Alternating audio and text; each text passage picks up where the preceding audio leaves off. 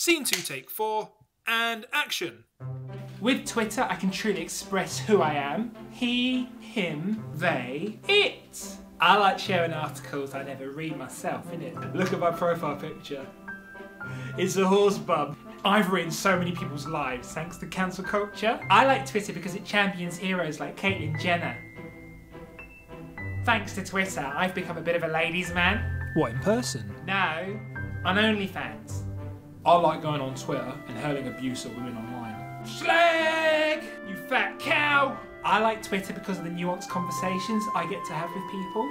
You fucking Nazi! Nazi! I like Twitter because I can reinvent myself. As a black man, I think Trump makes some good points. I like holding people accountable to tweets they shared over a decade ago. But didn't you once tweet that all homeless people are gross and should be deported? Yeah, but that was ages ago. Like, I'm totally different now. I don't even think like that, so you can't just judge people by how they were. And besides, that's now government policy. I like Twitter because I can follow my idols.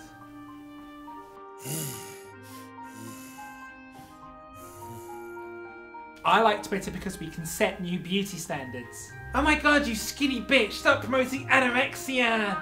Yes, queen, so beautiful. Beautiful. Mwah. To be honest, Twitter ruined my life. Because I questioned if my daughter was too young to get hormone blockers. Well, how old is she? 18. Well, that's old enough. Months old.